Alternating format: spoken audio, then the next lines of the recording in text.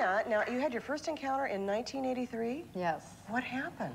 I was living in Colorado on a little hill outside the city a ways, sort of separated from the city. I was stirring a pot of beans in my kitchen one night, about 10:30 or 11, and all of a sudden I felt compelled to go look out the window. So I walked over there along with my big shepherd collie bodyguard dog, and we looked out the window, and out at the edge of the lawn was, under the street light, were these four, which I at first glance thought were kids. And I thought, that's strange, because it's late, and it was kind of not the kind of neighborhood where the kids were out running around. As we stood there, I began to realize that something was off. The movements of these kids were kind of insect-like. They were kind of not fluid like we have. They were just different. Then I saw that they had round heads, bald heads, and long spindly arms and torsos. And I just got this really scary feeling. I wasn't looking at kids. My dog, who was very aggressive about her job, dropped her head and tail, whined, and went under the bed and stayed there. Okay, and she had never done that before, ever, you know. Really? So I knew. Now, what did you think at the time? Did you just kind of... Well, I looked at that, and I beat it back to the beans. And I'm standing stirring my beans, and so I thought, well, I better go back and check it, because if I'll wake up the next morning and be nuts trying to figure out what it was. So I ran back and looked for about 5 seconds. They were still there. I couldn't, it scared me so badly, I just ran back to the beans and But you did nothing? You didn't report it? You didn't tell anybody? My husband came home later, and he said, gee, honey, you look like you saw a ghost. And I said, and he didn't say anything. Really?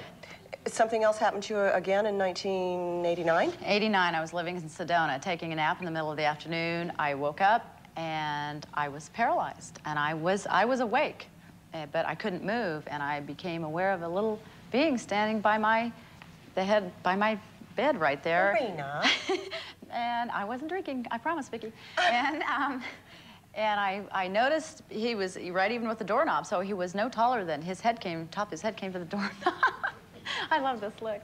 And I don't want to see one of these guys. well, he really basically ignored me. He had kind of a mushroom-colored big head, and he was a little skinny body, and he was wearing, I know this sounds crazy, it all does, but he was wearing this little tight-fitting jumpsuit, dark jumpsuit. I heard this little sound from him. I assumed communication. It was, he was ignoring me. I was mad. I'm screaming telepathically. I can't scream, but I'm mentally screaming, go away, leave me alone. And he's totally ignoring me. Made me mad. And he did this little communication. He was gone. When he was gone, the paralysis was gone. My question is for Rayna. She says that when she was in Colorado, she saw UFO people out there. Is that true? Mm-hmm. And then when you were in Sedona, you saw them. Were they similar? Did they look alike to you? No, actually, they were different. They all looked different? They were different. They were different in color Did they look and like structure. these guys?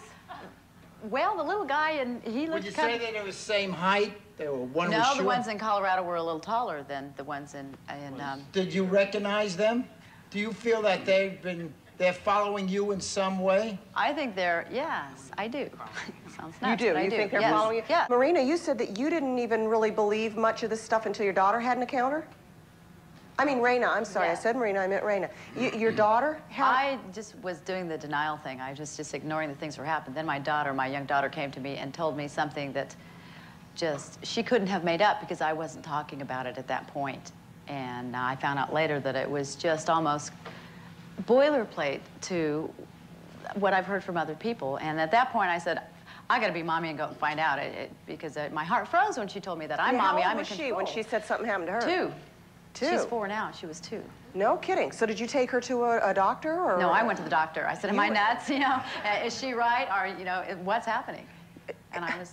Is this something that runs in your family? Yes, I believe it does. Stop it. No, it runs in your family? My brother, I talked to my brother, and as we talked, he was remembering things when we were kids in the house, and he's certainly not new age to make up this kind of stuff. Is that something is that unusual? Does it run in families like that? Supposedly? Yes, it does. Again, we don't know in what reality this happens, and there is a consensus that gets formed, and apparently people open up to this kind of experience.